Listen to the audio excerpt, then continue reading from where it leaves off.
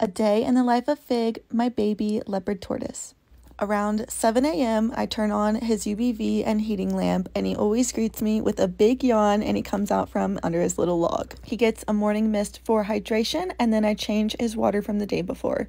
He gets 6 pH alkaline water because only the best for my baby. While he freshens up, I start preparing his daily salad. Today on the menu is collard greens, dandelion greens, prickly pear cactus from the garden, Timothy hay that he prefers to be chopped, a sprinkle of dried flowers, and calcium powder. Leopard tortoises are grazers in the wild, so leafy greens, grasses, flowers, and succulents are their favorite treat.